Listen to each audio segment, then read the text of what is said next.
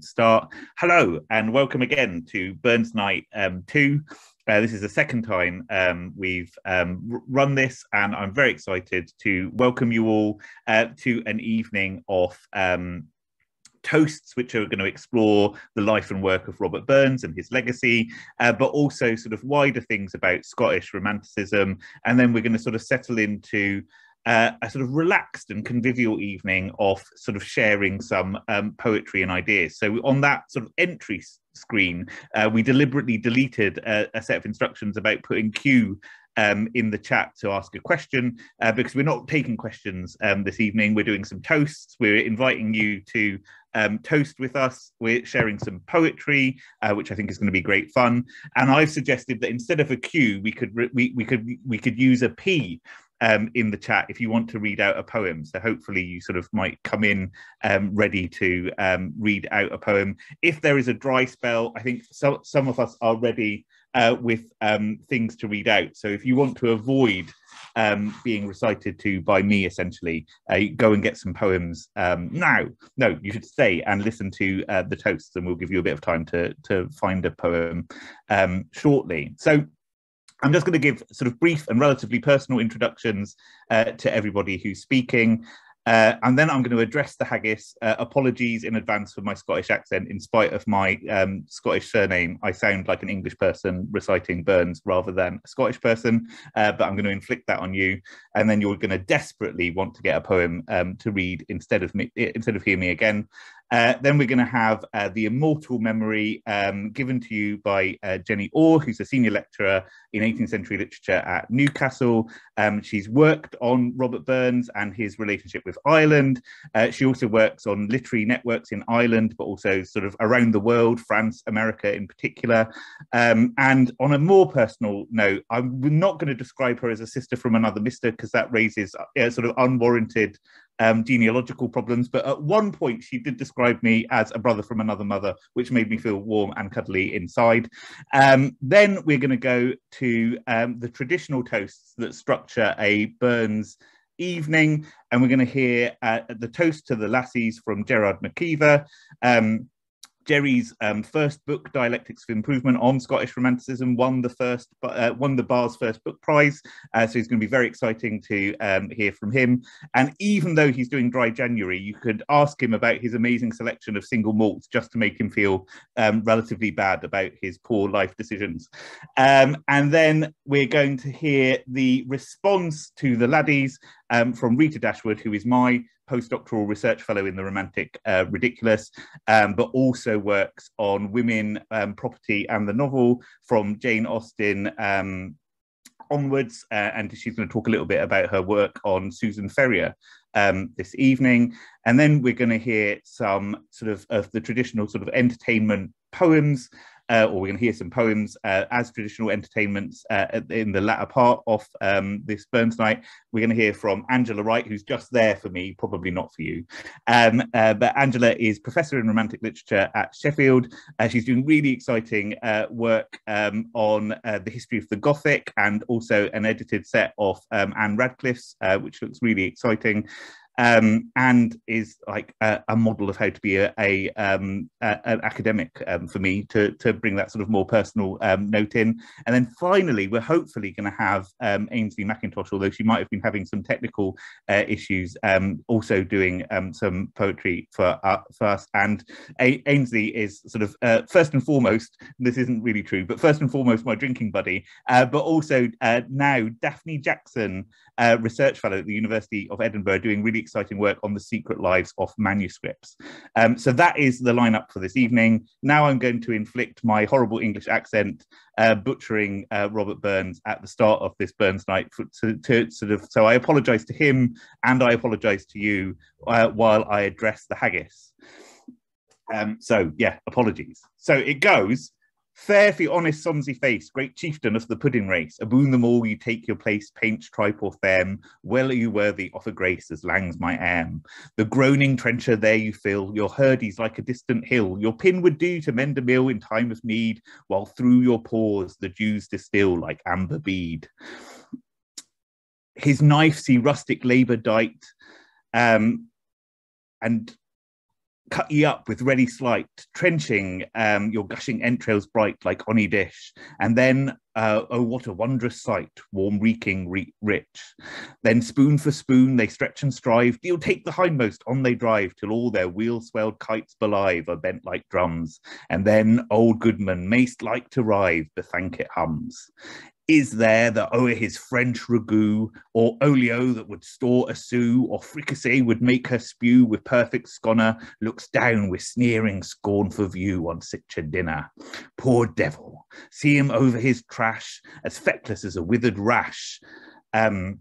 His spindle shank a good whiplash, his neve a knit, through bloody flood and field to dash, oh, how unfit. But mark the rustic, haggis fed, the trembling earth resounds his tread. Clap in his welly neve a blade, he'll make it whistle, and legs and arms and heads will sned like taps of thistle. Ye powers who make mankind your care, and dish them up their bill of fare. Old Scotland wants nae skinking ware that draups ye luggies, but if you wish her grateful prayer, gie her a haggis. Thank you. And over to Jenny, who's going to give the immortal memory.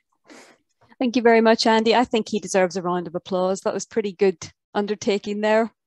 So, ladies, gentlemen, everyone in between, it's an absolute honour to give the immortal memory of Robert Burns tonight.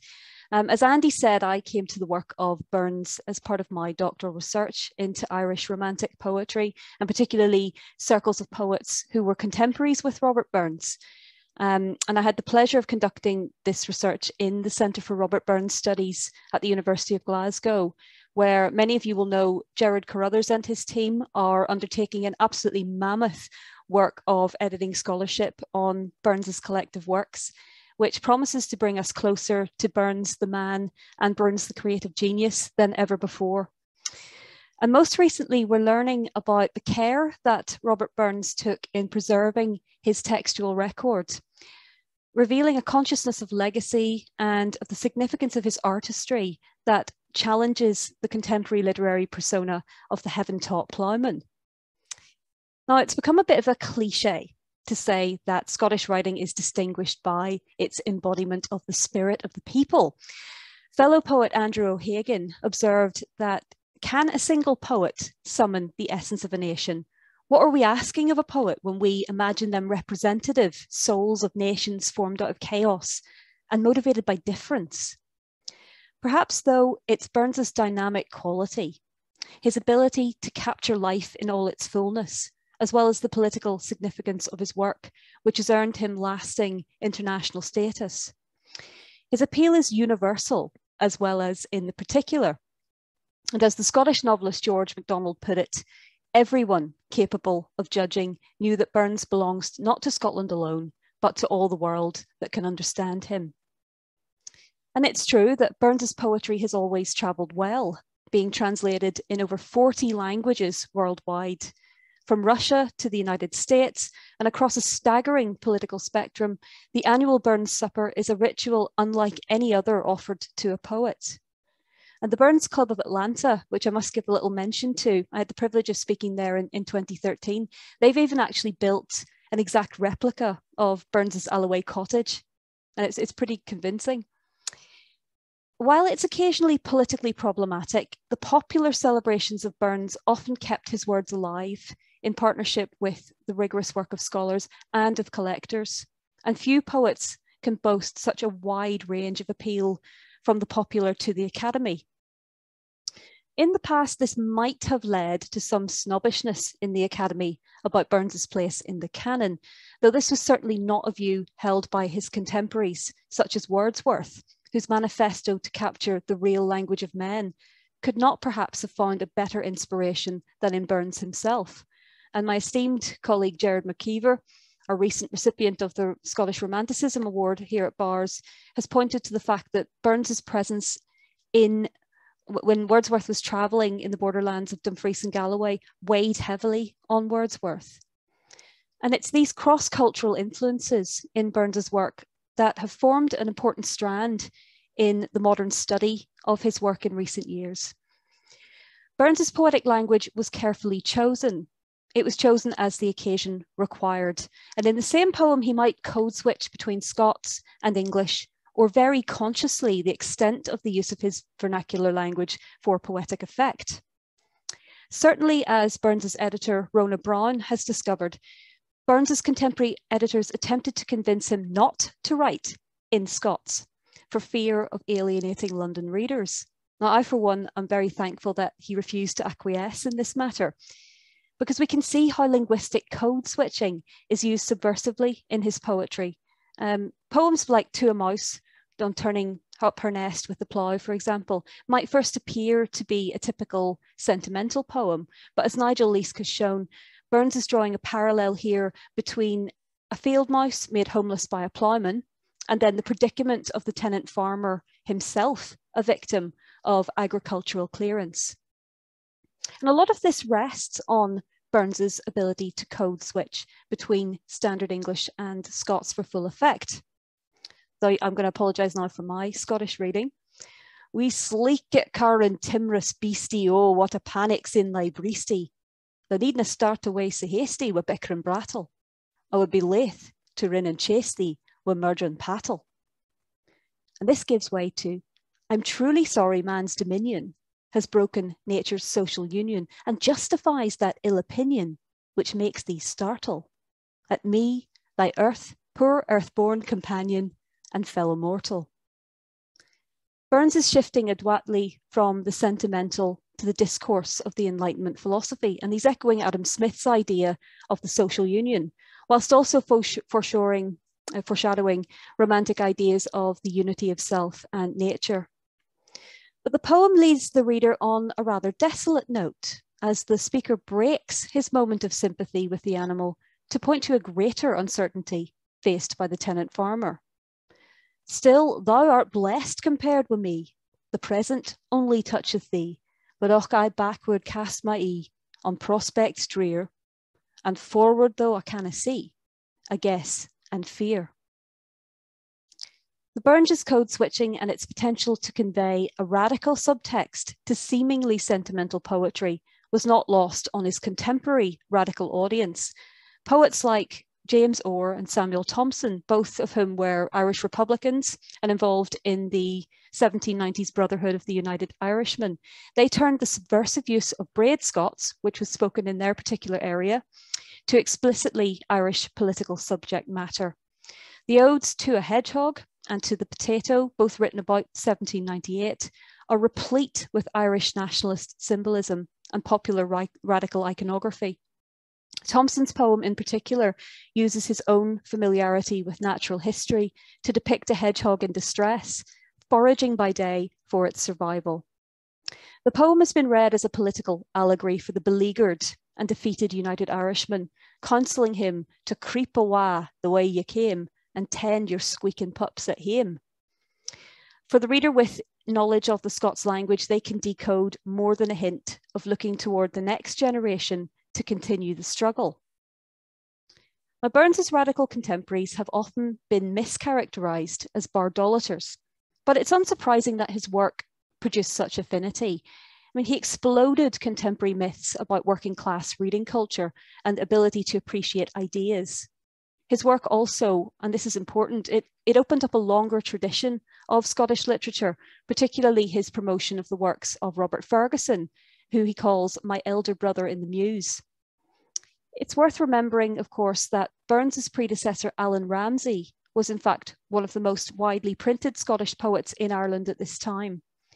But Burns's working class status, his intricate use of language, and his appeal across the emotional spectrum represented a model par excellence to poets from that same background. Likewise, for many poets across the British Empire, Burns created a space in literary culture for people like them. For those who shared his confessional identity, no longer were the rude northern mannerisms, or should I say dour reputation of dissenting Scottish Presbyterianism simply something to be sneered at by an Anglican establishment, but it could also form the basis of sentimental celebration of pride in honest rural hard work, such as the Cotter's Saturday Night, and at the same time, it could inspire a stinging satire on religious fanaticism and hypocrisy, such as the masterpiece, Holy Willie's Prayer. That's one of my favourites. But even Burns's most devout Presbyterian readers were prepared to forgive his sporting freely with the sacred pages in favour of a taste of his satiric genius. The poet Alexander Kemp had visited Burns and attempted to get a manuscript of Holy Willie's Prayer published in the newspapers. He'd taken this down from memory in the presence of Burns. One editor, on declining to publish Burns's poem, opined that while it professes no small degree of merit, it is not fit for publication. Holy Willie's Prayer and the Cotter's Saturday Night are a sad comparison, he says.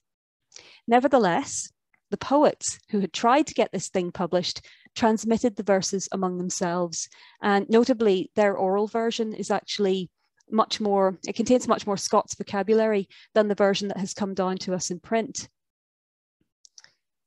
Well, modern readers would scarcely be so scandalised by religious satire, but they might be less comfortable with some of Burns's bawdy verses. For example, The Lass Who Made the Bed, where the poetic persona is chasing a serving girl around the room in a manner that might just give those of us in the Me Too era a little bit of pause.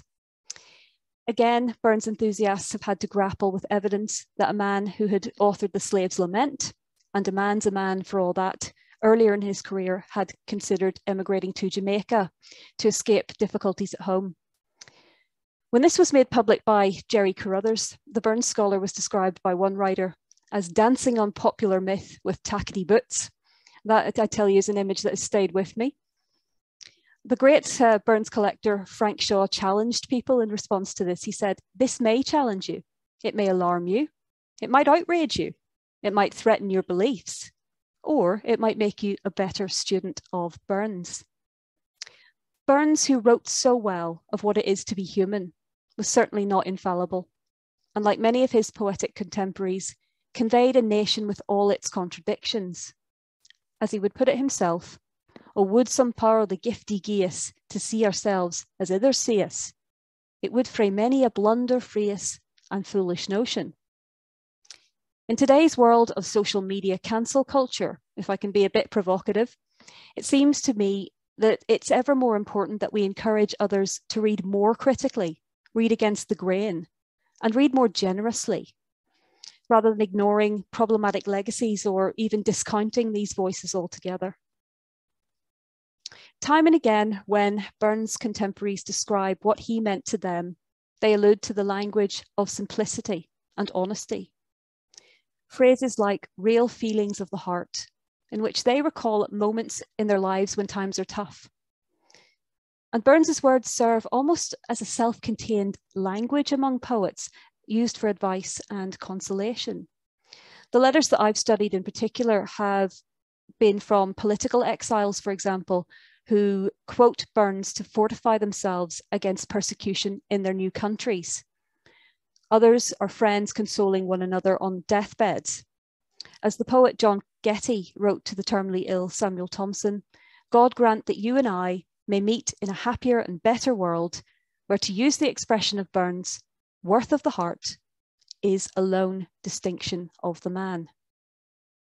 So if I may be a bit self-indulgent and end on a bit of a personal note, for me, Burns's poetry is at its most powerful when it tackles the bigger questions. Questions about unfairness, questions about abuses of power. And these are topics that I think we can all agree certainly have not been resolved in our own era, however enlightened we might like to think we are. So I'll finish with some lines taken from Man Was Made to Mourn. "Many and sharp the numerous ills inwoven with our frame. More pointed still we make ourselves regret, remorse, and shame. And man whose heaven-erected face the smiles of love adorn, man's inhumanity to man makes countless thousands mourn. If I'm designed, yon lordling slave, by nature's law designed, why was an independent wish e'er planted in my mind? If not, why am I subject to his cruelty, scorn? Or why has man the will and power to make his fellow mourn?" So if you'll please join me, raise your glasses or mugs, in my tacky case, as I propose a toast to the immortal memory of Robert Burns.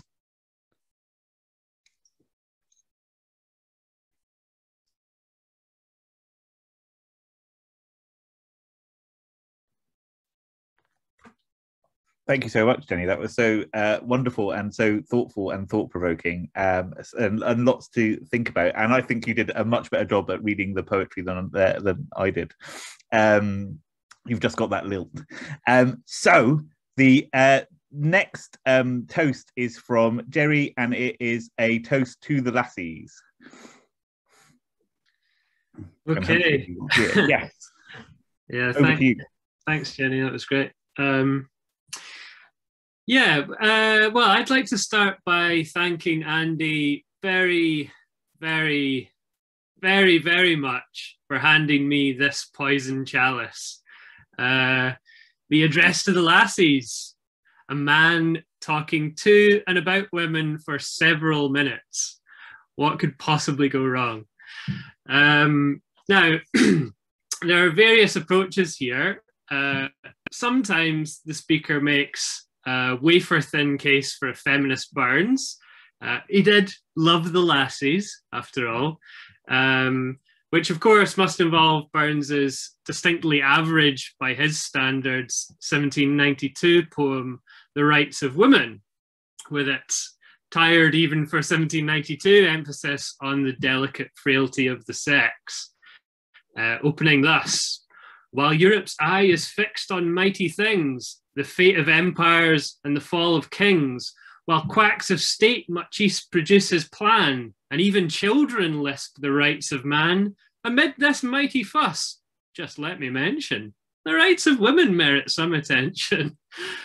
So with that clearly out of the question, and hoping to avoid as much as possible the vibe of the drunken uncle, I racked my brains for something I actually know about for today.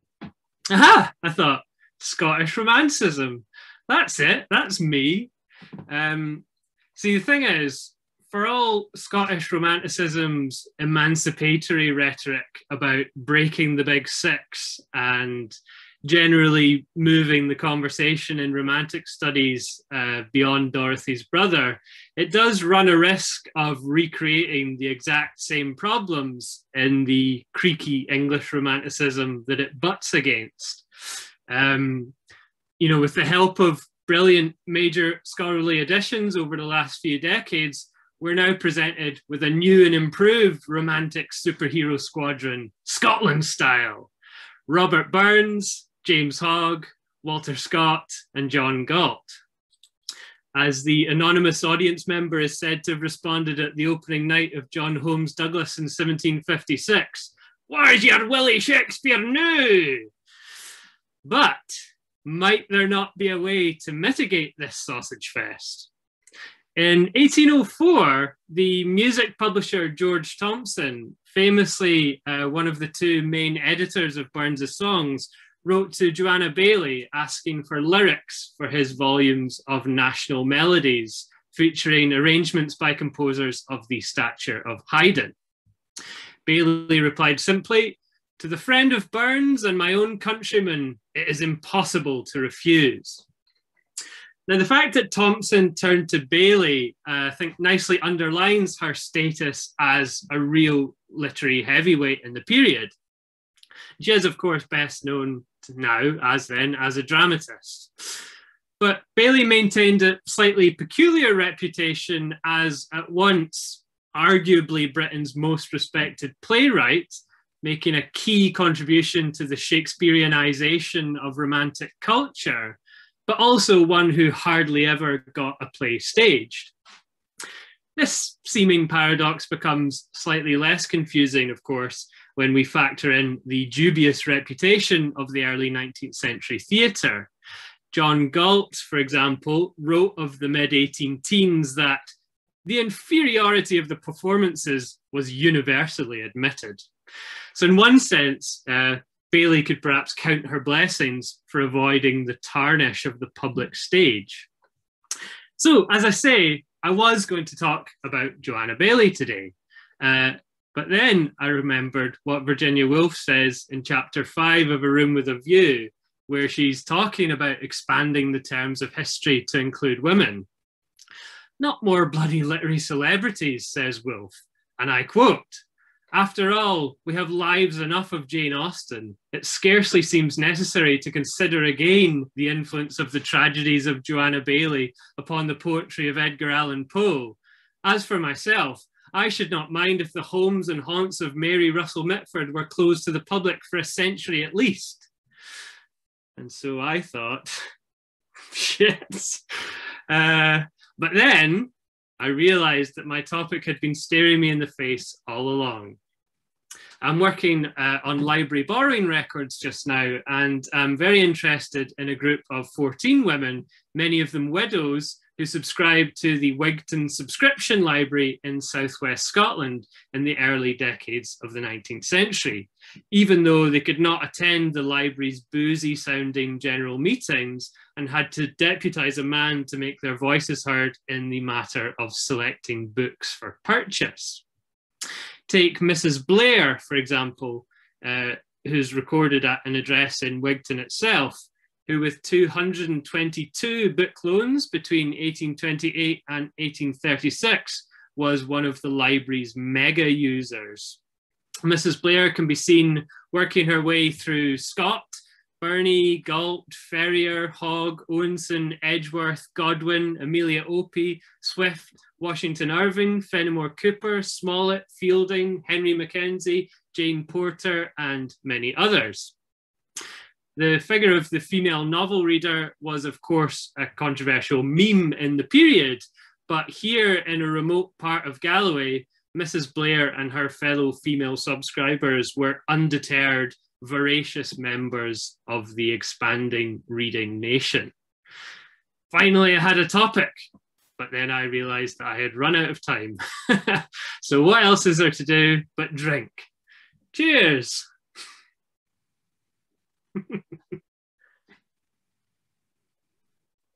Thank you so much, Jerry. I think you navigated that poison chalice with aplomb. And like, what are you drinking? Is it Iron Brew? Naturally, yes. I'm afraid Excellent. I'm doing dry January, so it is Iron Brew today. Oh, Iron Brew is acceptable as the Scottish drink, or the Scottish soft drink, I suppose. So our next speaker is Rita, who is going to reply to the laddies. Hi, everyone. So first of all, can everyone hear me, just to check? Yes, excellent. First of all, thank you so much to Andy for inviting me to do this. I was very relieved to hear that Jerry was also a bit nervous about his address, since I wasn't really sure what to do. I am now less happy after having heard it, because it was so good, then I have no idea how I'm going to follow it. But I'm going to do my best. So I'm going to share my screen, and hopefully you will all be able to see it.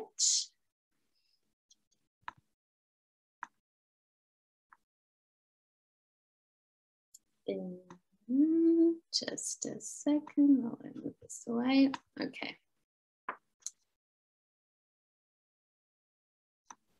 Oh, okay. Can everyone see that? Yeah. Okay. Okay, so when I was very kindly asked to present on masculinity in Scottish literature, my favorite Scottish book by my favorite Scottish author immediately came to mind. And maybe there would be a nicer way of starting a contribution to a celebration for Robert Burns than by admitting that he's not my favorite Scottish author of all time, much as I love him. But my favorite is the 1824 The Inheritance by Susan Ferrier. So I'll be focusing on that for a little bit. So in this novel, the heroine Gertrude moves to Scotland to inherit an estate valued at 20,000 a year, as I would also very much wish I could do. And throughout the novel, Ferrier describes the pretty poor ways in which Gertrude manages the estate, but also how the men in the family position themselves in relation to her newly gained power. And Ferrier opens the novel with some words that might sound familiar to you. And of course, I had to bring this up as an Austrian person, and I apologize in advance. It is a truth universally acknowledged that there is no passion so deeply rooted in human nature as that of pride, whether of self or of family, of deeds done in our own bodies, or deeds done in the bodies of those who lived hundreds of years before us, all find some foundation on which to build their Tower of Babel. So much like Jane Austen in Pride and Prejudice, Ferrier uses the first line of her novel to denote what the focus of it will be: classist notions of self-superiority. And these notions of self-superiority are a large part of the characterization of many of the men in the novel, who think of themselves as being superior because of their class, yes, but also because of their gender. And the first person Gertrude is introduced to when she arrives in Scotland is her uncle, Lord Rossville, who is characterized as one of the sticklers for man's superiority and as someone who objectifies Gertrude and her mother from the minute they enter his house. Mrs. St. Clair and her daughter were therefore no small acquisitions to his family. He looked upon them as two very fine pieces of wax, ready to receive whatever impression he chose to give them. While Gertrude is full of enthusiasm when she first arrives at the estate and is blown away by its magnificence, this quickly gets dampened when she realizes she's widely regarded as just a temporary recipient of the property. She has actually, without her knowledge or consent, been promised in marriage to her oldest cousin, Mr. Delmore. A marriage to him would mean that most of the power over the property would be transferred from her to her cousin, since by Scottish law, all of a woman's movable property is placed under the control of her husband.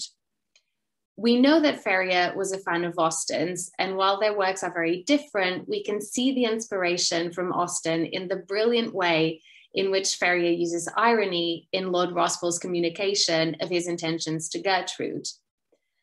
As Lord Rossville reveals, Gertrude is so far from being considered the legitimate heir of this property that her oldest cousin has actually built his entire political career around the assumption that he will take control over the family estate in the near future. And I think I have only to state to you that the success of this most important political contest depends very considerably upon the understanding that Mr. Delmore will eventually, and in all probability, one day become, through your instrumentality, the lawful possessor of the family estates in this country. Lord Rossville concludes that this is an arrangement which has Mr. Delmore's entire approbation, demonstrating that he considers it necessary to get the approval from Mr. Delmore, but not from the actual inheritor of the property. This episode is deeply ironic, and through it, Ferrier exposes how well-established prejudices against female ownership often rob women of the few forms of access to property at their disposal. When he realizes that Gertrude isn't super down with this plan, Lord Rossville threatens to alter his will if she doesn't agree to marry her cousin, which puts her in an impossible position. If she refuses, she's disinherited. If she goes through with it, she will also never have control over the property. But fortunately, this uncle dies before he can make good on his promises. So in the end, it's all good. Now, there are a lot of cousins in this novel, too many cousins. And when Gertrude decides not to marry the oldest one of the younger ones, Colonel Delmore, begins to court her. And Gertrude becomes a proxy for male acquisition as Colonel Delmore spends all his time lounging about the house and grounds, devising plans for useless expense, which he longed impatiently to put into execution. Ferrier also writes that his every idea centered in self-indulgence and luxury and magnificence were all to which he looked as his recompense. Gertrude gets dragged into this lifestyle of excessive consumerism and gets distracted from her initial philanthropic projects, which he had started developing upon inheriting the estate. Instead of inspecting the progress of the schoolhouse she had decided to build, she instead goes to inspect a carriage and horses that Colonel Delmore has ordered with her money, and to discuss the construction of what she calls a sort of miniature of a ferme ornée, oh my terrible French, quite a baby house thing. So once again, Gertrude gets objectified and reduced to her fortune. Sadly, in the end, it's not just Colonel Delmore who gets punished for his extravagant lifestyle, but also Gertrude. In the end, for plot reasons that I'm going to keep to myself because I want you to read this book and I don't want to completely spoil it for you, Gertrude loses her fortune. Now, Ferrier was a very religious person, and it seems that much as she wanted to make a case for female ownership of property, she wanted even more to put forward ideas, the idea in particular that the pursuit of materialistic pleasures in this lifetime is worthless when compared to the immortal life that she believes one should be working towards. So in the end, Gertrude marries cousin number 3. He's called Mr. Lindsay, and he gets rewarded for not pursuing Gertrude for her fortune by being given her fortune. And while Ferrier tries to make the point that through Lindsay, the inheritance is once again restored to Gertrude, legally, even when he dies, she will only inherit a part of it. Ironically, through Lindsay's inheritance of the property, the status quo is reinstated. And just as Gertrude's uncle wanted, the estate falls once again into male hands. And yet, afraid as Ferrier apparently was to give us the radical ending the novel perhaps deserved, she invites us to spend 900 pages laughing at men, their prejudices, and their illusions of self-superiority. And I think there is a lot of fun to be had in that. That's me.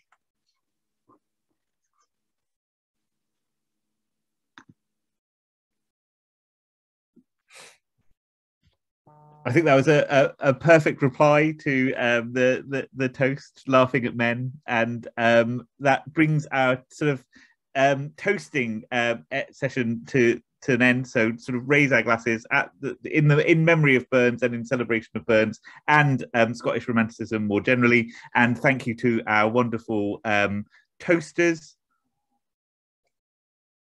And then we're going to sort of have a gentle introduction to the sort of poetry reading part of the evening, which you're also all invited to as the audience, starting with Angela and then going to Ainsley and then opening the floor or whatever this virtual space is called to everyone else to share poetry with us, which can be Burns, it can be Scottish, or it can be other poetry as applicable, including your own poetry.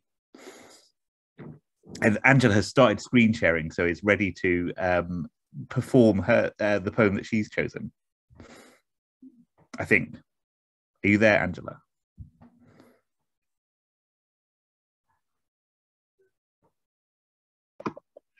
Apologies for that, everyone.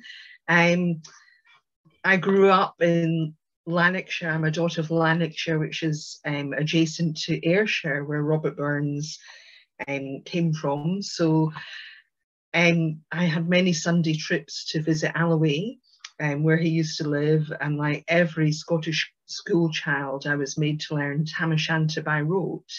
So Burns is really in my DNA. But today I wanted to share with you a poem in praise of Robert Burns by Janet Little, who was published by Burns's first publisher, John and Peter Wilson, in Ayr in 1792, and she was called the Scotch Milkmaid.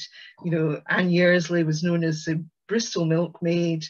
Janet Little was the Scotch Milkmaid, and I think that was a little bit of self-fashioning because it's there in the title page of her poetical works. Now, Janet Little was a huge fan of Robert Burns and indeed enamoured of him.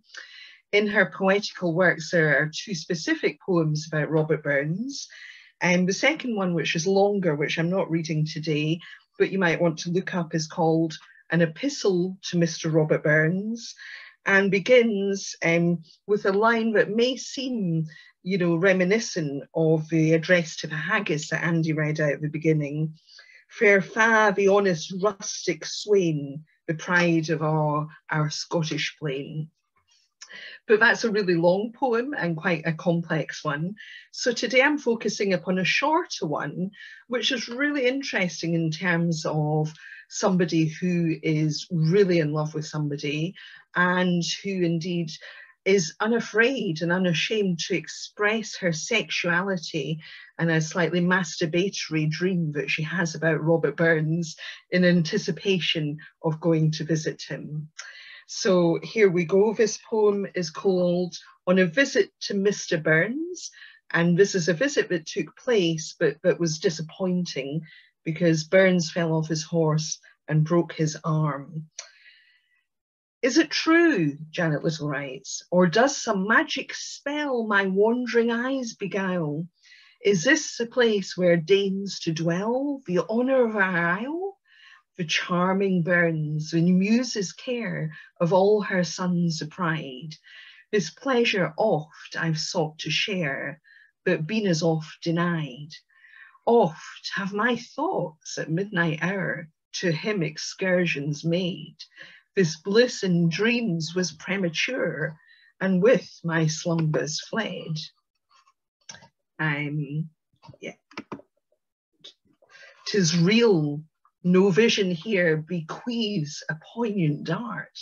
I'll view the poet ever dear, whose lays have charmed my heart. Hark! Now he comes, a dire alarm re-echoes through his hall. Pegasus kneeled, his rider's arm was broken by a fall. The doleful tidings to my ears were in harsh notes conveyed.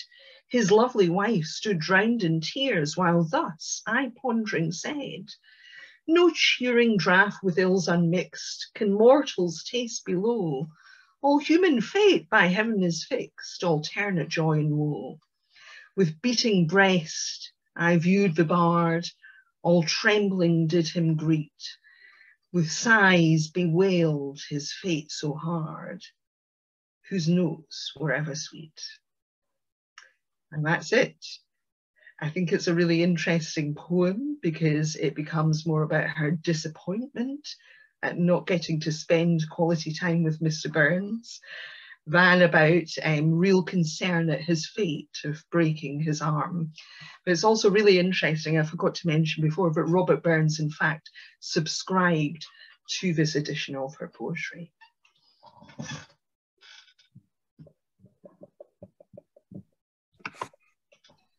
Well, that's fantastic. I don't think I've never heard of the poet before, but I'm going to have to look her up as you were suggesting before we started properly. That fits well with my interest in ridiculousness of all shades. I thought that's fantastic. Thank you so much. Okay, our next poetry reader is Ainsley, who I hope is here.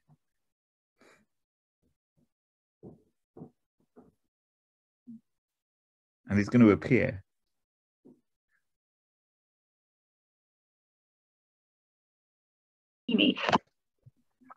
Oh, I could hear a bit. I could hear somebody saying, "Can you hear me?" Can you hear me? Yeah. Yeah, can you hear me? Just. Oh no, now I can't hear you. It's been really disorientated tonight. When I first joined you all, I could see you all. I'm having really bad internet problems this end. Sorry, 2 minutes. Can you hear me now? Yeah, we can definitely hear you. I might, if everyone turns off, if the rest of us turn off our camera, it might give you a little bit extra bandwidth. So I'll switch off my camera. Sure. And then we might be able to hear your poem. All right, brilliant. I'm so sorry about this, guys. No worries. Yeah. All right, thank you. I appreciate that. Yes, this has never happened before. I suppose it's the first time for everything, but technology has absolutely failed me tonight. But yeah, like everyone else, Andy, thanks so much for putting the night together. and for inviting me to come back and participate again. It's been loads of fun again, listening, and lovely to listen to everyone's contributions so far. When you first kind of told me you were putting together the second sort of run of the Burns digital night, Andy, you suggested I might want to read something Scottish, something by Burns, you suggested, and of course that seems absolutely more than appropriate for tonight's event. And with that, really, well, I had to do no more than look to Pauline Mackay's recently published book. I hope you can all see this. Called Burns for Every Day of the Year. It's a lovely book. It's beautiful to look at, but it's also just so thoughtfully put together. Pauline's selected excerpts from Burns's poems and his songs and his prose, and it just kind of offers. It's a very different way of engaging with the man and his legacy. So if you get the opportunity to get yourself a copy of this, I highly recommend it. So it's really Pauline has done the work for me for tonight. She's selected a brilliant wee poem for the 27th of January. So I think it's very appropriate for the spirit of tonight's event as well. Just a wee excerpt from a poem that Burns wrote in 1785 called Scotch Drink. Now, to my shame, I have to admit that I hadn't come across this poem before reading it in Pauline's volume.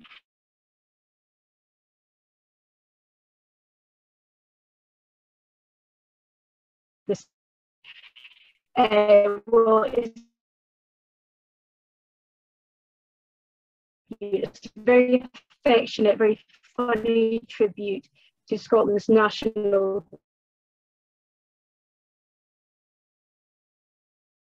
I'm going to pronounce everything correctly, but I'll give it my best drinking at home and have a wee kind of celebration at the end of it. Okay, here we go. So here's my attempt at the Scotch drink. Let other poets raise a fracas. Bacchus, a crabbed names and stories raucous and great our lug. I sing the juice Scotch beer. O thou my muse, good auld Scotch drink, whether through wimpling worms thou jink, or richly brown ream o'er the brink, till I lisp and wink to sing thy name. Let husky wheat the hawks adore, and eight set up their ony horn, and more perfume the plain. Leaves me on Bundy of Scotland choose are good, in supple scones the whale of food, or a tumbler in the boiling flood with kale and beef. But when thou pours thy strong heart's blood, there thou keeps us living. For life's a gift no worth receiving, when heavy drag repining grieving. But oiled by thee, the wheels of life downhill go screeving with rattling glee. Thou clears the head, O doitered leer, thou cheers the heart, O drooping care, thou strings the nerves of labour sere at weary's toil. Thou even brightens dark's despair with gloomy smile. So that's it. I hope you all were able to hear that. That's my wee contribution to tonight. So cheers to all of you here. Thank you so much, Ainsley. I think we just made that with sort of Zoom technology, sort of getting us there. And thank you, Jenny, for putting the poem in the chat for us to follow along. That was a fabulous reading. Thank you so much. We got there. That was really good. Fantastic. So that's basically all of the planned toasts and poetry readings for the evening. It's sort of that now it is time to sort of open the floor and say, is there anyone amongst you who wants to read a poem or has a poem that they want to, I suppose, has a poem that they want to read out, which we sometimes do with questions in Zoom format now, that you can make one of us, probably me, perform if you want to. But it's sort of this is a sort of time to sort of share poetry as you would at the end of a traditional sort of Burns night. I think that's one of my favorite aspects of a Burns night in person is when we've had the haggis, neeps and tatties. We've had the cronachan, which is a delicious Scottish dessert, and we settled down with a whiskey and some poetry, and shared poems that we enjoy and poetry that we like. And last year, we certainly had some good ones. We had some sort of poetry that was written by the person who was delivering it. We had poetry that was just an example of poems that people enjoyed. We had Burns poems, we had Scottish poems, but we also had sort of poems from around the world. And that's sort of, I guess, one of the nice things about a modern Burns night, that it can rove around the world and share poetry from sort of anywhere. Is anyone going to be brave and read a poem, essentially? Including my wonderful sort of panelists who've given toasts and read poems already. We can hear more from them, or I will work through my books that I have ready until someone gives in. I have no more poems memorized. It's only addressed to the haggis that lives in my mind. Oh, Nick Dodd says, I'll be brave and read John Burnside. Fantastic. If you want to unmute and maybe appear on camera, Nick, you can absolutely read some John Burnside. And then we'll have Marina, who has her hand up. Can you hear me? Yeah. Okay. This is from John Burnside's collection, Learning to Sleep. And it's a poem called Heather Blether for Erland Cooper, and it goes like this. No way of knowing for sure that the story is true. A lost girl walking away in the first grey light, daughter or sister, crossing an open field with a basket of apples. There for a moment, then vanished. A gap too sudden to be altogether final, and yet the days run on, her laughter fading, silence hanging in the hallway like a fog. And where is the father or brother who never dismissed the likeness of some half-life in himself, some rumour of a silky carried home from childhood, bright and fleeting as the first rose of the year? In the kingdom of myth, her body remembers itself as somebody's ghost, wet sleet falling for days at a faraway window. No mothering brimful enough to guide her when she dips into the blue of utterance, still cradling a sip of honey from the hive she left untold. A memory traced all the way to childhood and the last bright summer, grasses golden to the root, a kestrel hunting in a wind she always thought of as particular to home. Years may go by, they hear her through the tides, not quite the call they wanted, thin and distant, like that ache behind the lungs that never comes to song. But out on the sea lanes, farther than compass or chart, a bell rings close at hand, or so it seems, or else a voice from nowhere, bright and sudden, in a sudden bank of ha. And still the men go fishing in their low, wide vessels at the far edge of their world, searching for some new harbour where the seal folk gather close to shore, their faces silent and sad, as we are, and yet so graceful. When they venture from the herd, so graceful and so like as we are like, that any man could think of them as kin. That's the end. Thank you so much, Nick, and thank you for being brave enough to be our first sort of non-invited speaker. I think that was wonderful and a really cheers. Wonderful weekend. Cheers. I'm very jealous of your bookshelves behind, which I enjoyed in the background. Marina had her hand up as well and says that she might attempt some R.L. Stevenson, which sounds like a sort of fantastic development from Burns, as it were. So if you'd like to unmute at least and maybe give us a sight of bookshelves if you have them behind you, that would be fantastic. Thank you. No bookshelves, but the Bergamo skyline. Oh, fantastic! Not always so sunny. Not today, anyway. But yeah, I just wanted to thank you all for this great event, for this great opportunity. I do miss Burns nights. I no longer live in Scotland. I miss Kaylee's as well. but that's a different story. There's usually a Burns Night Ceilidh as well. So we cannot do that through Zoom, unfortunately, but I thought I would, as a way to thank you all and thank our poets, I thought I would choose the third Robin after Robert Ferguson, Robert Burns, Robert Louis Stevenson. And I thought I would choose from the website, from the Stevenson website, I would choose a poem from Underwood's, and I thought I would choose this. It's actually The Macar to Posterity, and it's page 76, 77. And I do apologize for my very, very rusty Scots, but it's just a thank you token, you know, just to be part of this. So here goes, and thanks for your patience. Please be merciful. So, far yond among the years to be, when all we think and all we see and all we love has been done agee by time's ruchschuder, and what was richt and wrang for me lies mangled through there.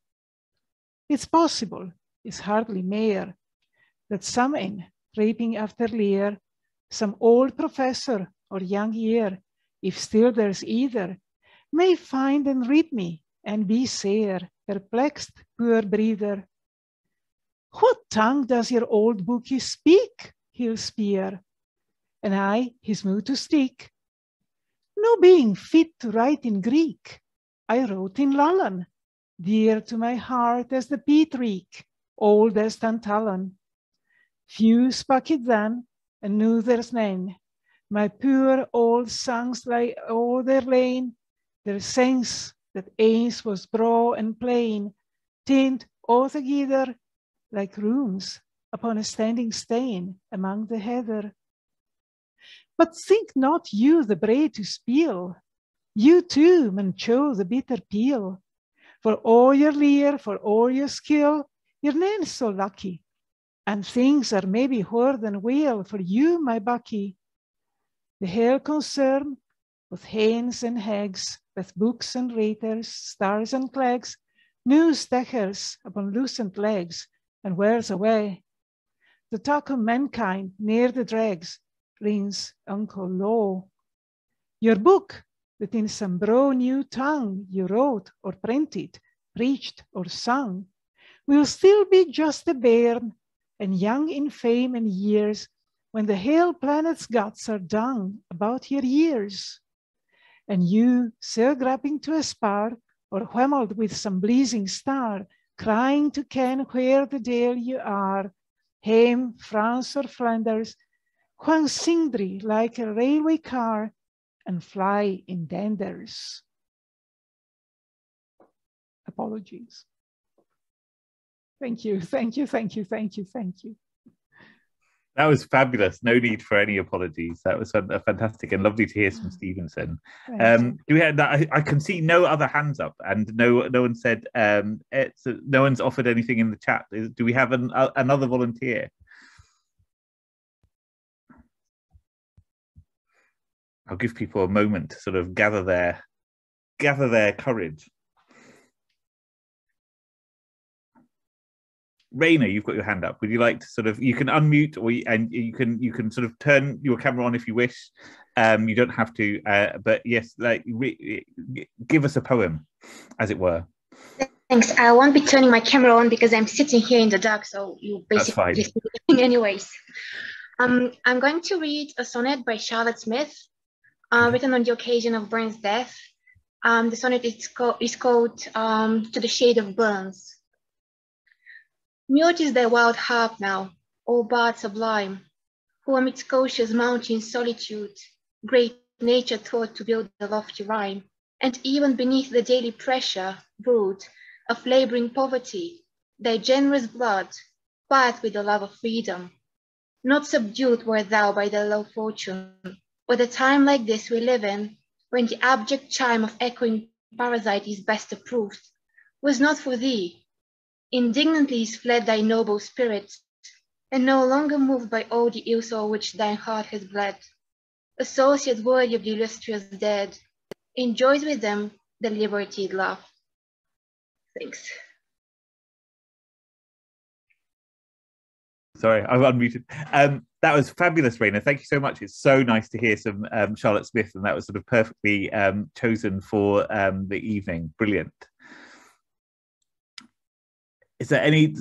Is there hands up volunteers? I think there was a lot of clapping for Raina's poetry reading. That was fab. Oh wow. Abel Fazzy, would you like to read out the poem that you put in the chat, or would you have you just put it in the chat to sort of to have us sort of interested? Oh, now you've put me on the spot and said that can I read it? Okay, well this is I'm reading it for the first time as I read it aloud now, so apologies for sort of stumbling over things. Who's it by? Are you going to give me some sort of details? Keats. There we go. I should probably know that as a romanticist, and apologise for revealing my obvious ignorance. Yeah, fantastic. So this is Keats on Burns. This mortal body of 1,000 days now fills, O Burns, a space in thine own room, where thou didst dream alone on budded bays, happy and thoughtless of thy day of doom. My pulse is warm with thine old barley brie, my head is light with pledging a great soul, my eyes are wandering and I cannot see, fancy is dead and drunken at its goal. Yet can I stamp my foot upon thy floor, yet can I ope thy window sash to find the meadow thou hast tramped o'er and o'er, yet can I think of thee till thought is blind, yet can I gulp a bumper to thy name. Oh, smile among the shades, for this is fame. What a great way of raising a toast. So I will raise a bumper to Burns from Keats, and thank you for sort of giving me that poem to read. This is like new sport where you can make me read stuff.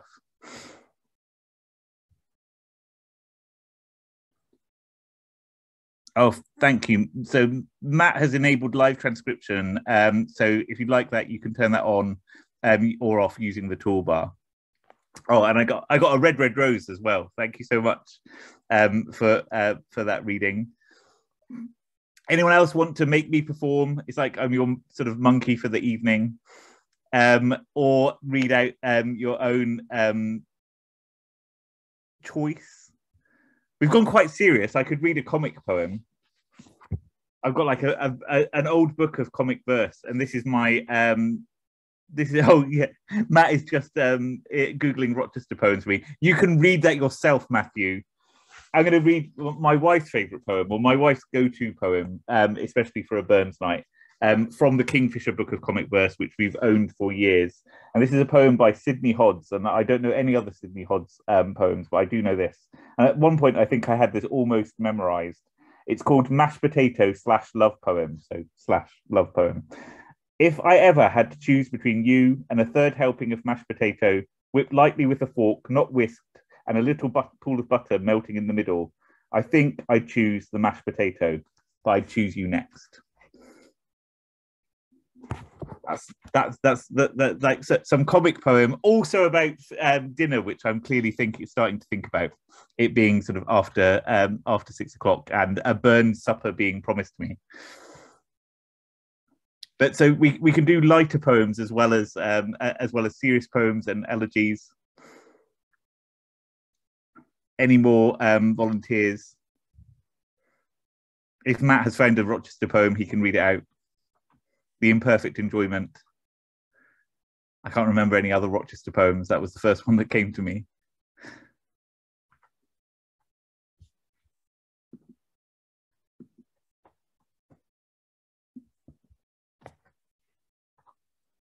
Yes.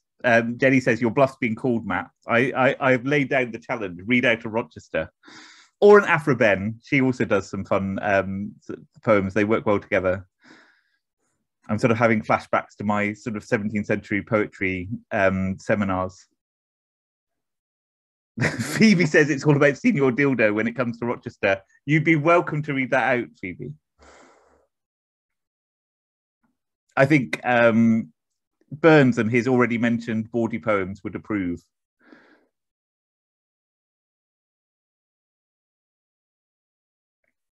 Or I could sort of get out my Eddie Reader CD, which has Bros and Butter on it. That's some Burns bawdy.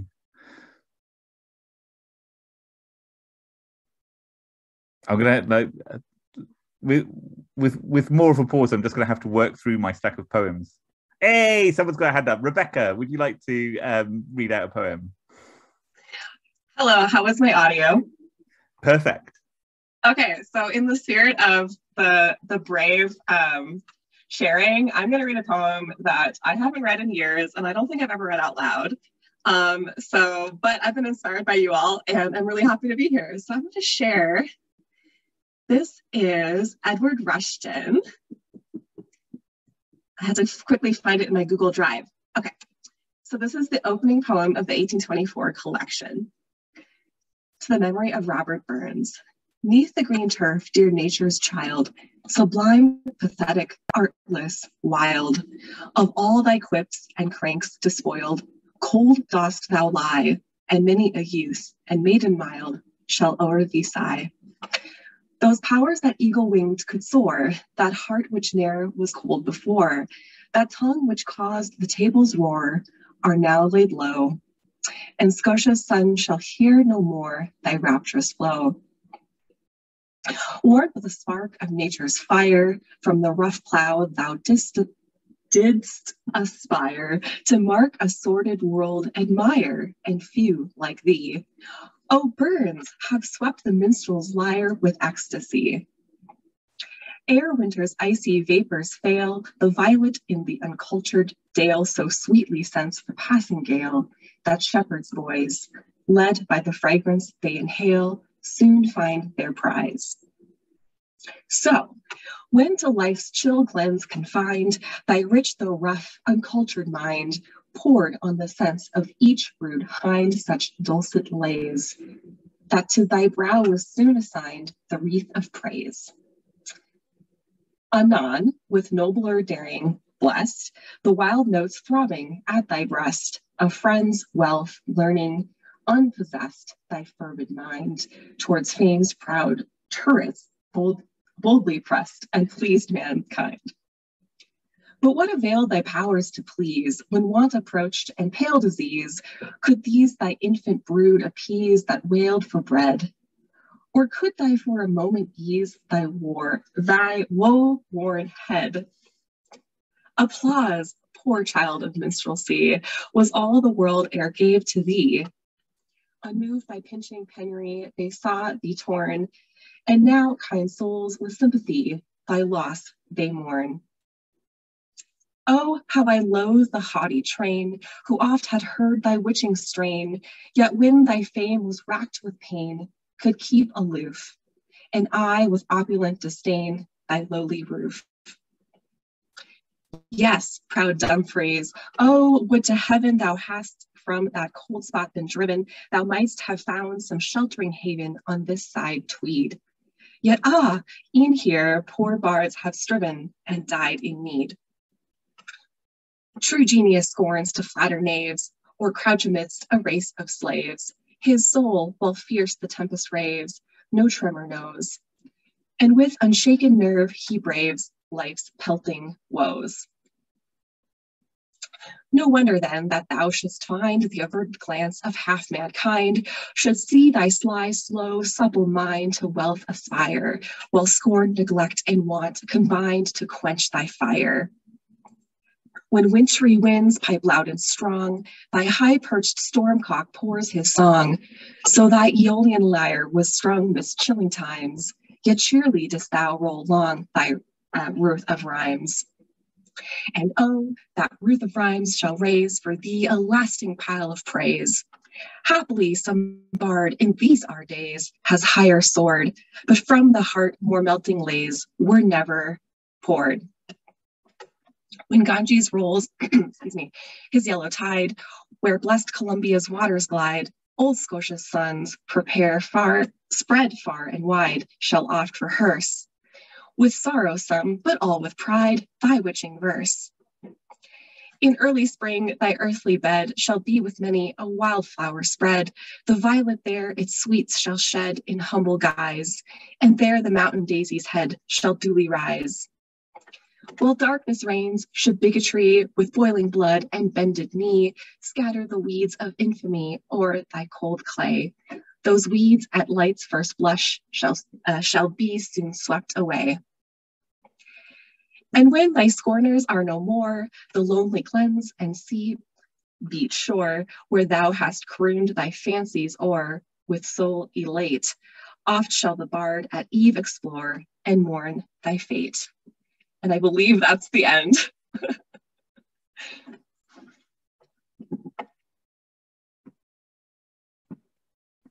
That was fantastic. Thank you very much. Jenny also says Rushton, fantastic. What a wonderful elegy, and wonderful to hear that. Fantastic. Yeah, that was really lovely.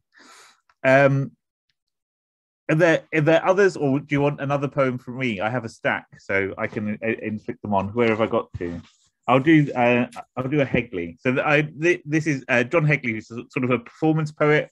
I saw him down in Cornwall, and he has you might not be able to see the word, but he's sort of put an addition onto this poem that I really like, and I remembered it because one of my friends turned to me as like an English professor because they were going to a Burns night themselves and said, "Can you recommend a poem?" And I recommended them this one because I thought it would be a fun read. So this is John Hegley, and it's called Beliefs and Promises. And I'll read out the edition that he has signed off as appropriate for the poem. It's another funny one, so I'm breaking up the elegies with sort of comic poems. You can stop me by volunteering. So, Beliefs and Promises. I believe in dog, the rather almighty. I believe that saying I will do something makes me less likely to do it. I believe that a bus is less well served by a single operator than if you crew it. But I still believe in thanking the driver when I get off, although if the exit is through a middle door, you can't make eye contact with your thanks, unless you go down to the cabin before leaving, which all seems a bit much for this small courtesy. I believe that Jesus would have been a smoker. I believe that Buddha would have been a good goalie. I believe there is a greater whole which I am part of. I believe in not ending sentences with prepositions. I believe that rules are there to suggest the possibility of breaking them, but I don't believe that rules are there to be broken, because that's just another rule. I promise to remember that you are beautiful. I promise to remember that I too am beautiful. I promise to be less negative and paranoid. Who are you looking at, bum face? I promise to sing. I promise to dance. I promise to love. I promise to kiss. I promise to think before I speak. I promise to speak before I think. I promise to speak before I speak. I promise to know when to stop.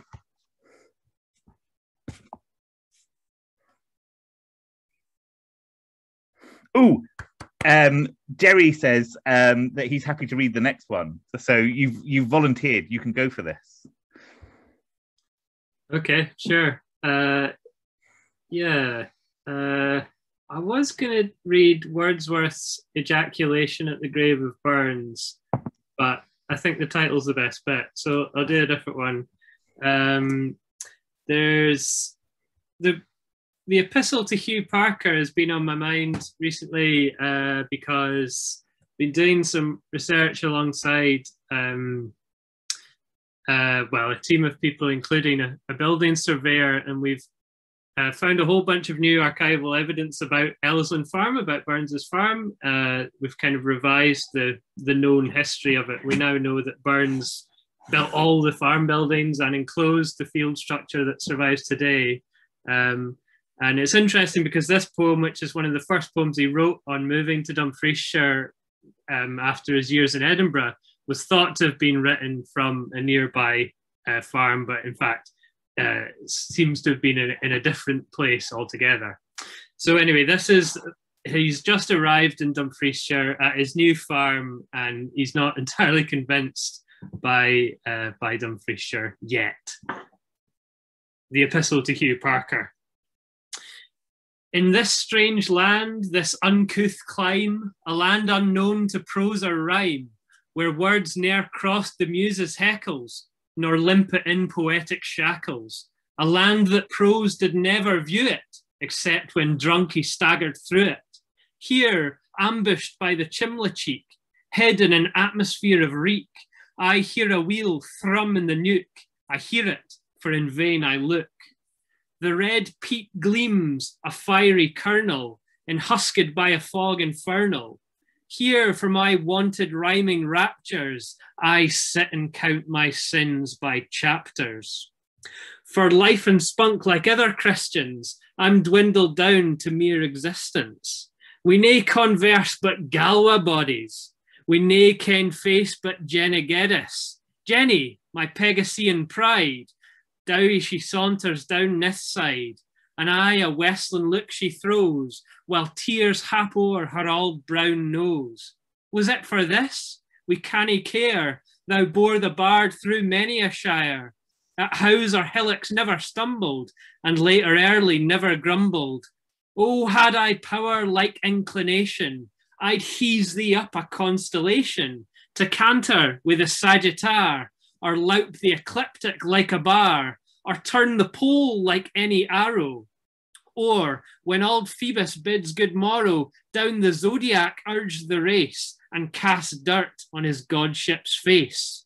For I could lay my bread and kale, he'd ne'er cast salt upon thy tail. We a this care, and a this grief, and sma prospect of relief, and not but peat reek in my heed. How can I write what ye can read? Tarbolton, 24th of June, you'll find me in a better tune. But till we meet and weet our whistle, tack this excuse for nae epistle. Thank you.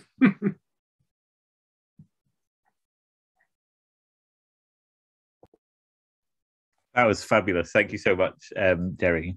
So I think we're coming to the towards the end of the advertised session. I think we've got about like a little bit around 10 minutes left if we need that time. If you've got a poem that you've been sitting on and that you're sort of you wanted to read, now is the time to volunteer. So Marina is trying to volunteer someone to read Flighting a Life and Death. It does require a native speaker, so that's sort of that's possibly volunteering you again, Gerry, or somebody other than me, as we've discovered that my native Scottishness does not get to poetry, I don't think.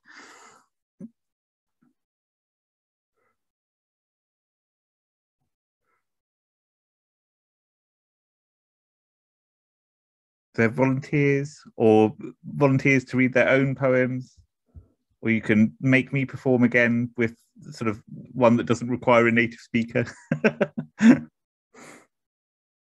Or I have. Sorry, I didn't mean to embarrass anyone. No, that's fine, Marina. I loved your Stevenson performance already. I'm hoping that Matt or Phoebe is going to charm us with some Rochester.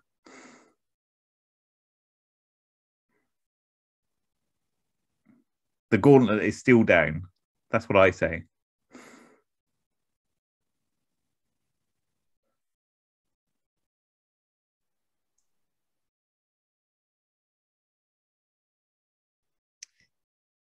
Andy, I can lower the tone with a really dirty one if you want. Yes. So apologies. I thought I might read Burns's Dainty Davy, which I warn you is symbolic of something else. Okay, so you'll have to forgive me. Being pursued by the dragoons, within my bed he was laid down, and well I wot he was worth his room, my ain dear Dainty Davy. Oh, lees me on his curly poo, bonny Davy, Dainty Davy. Lees me on his curly poo, he was my Dainty Davy.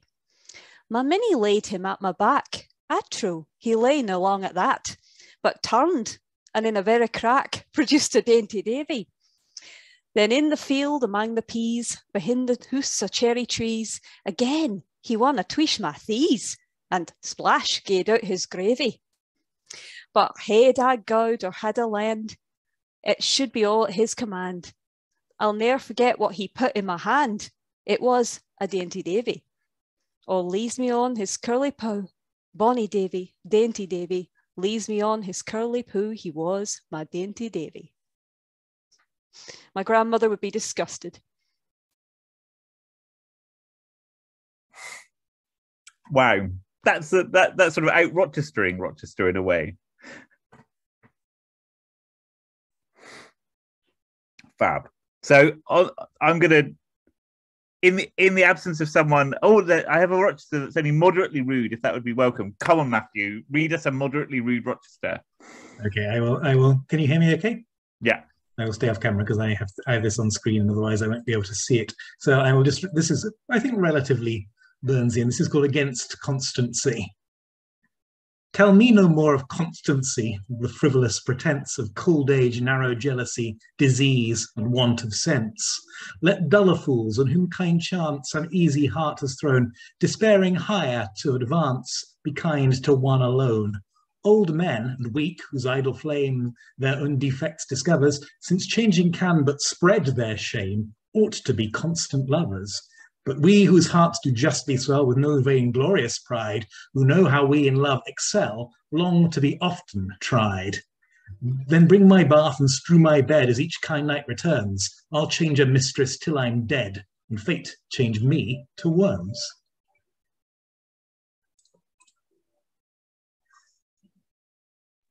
That was fabulous. Thank you so much, Matthew. So I'm going to bring the session to an end. I'm going to read a serious poem as I keep on reading comic poems.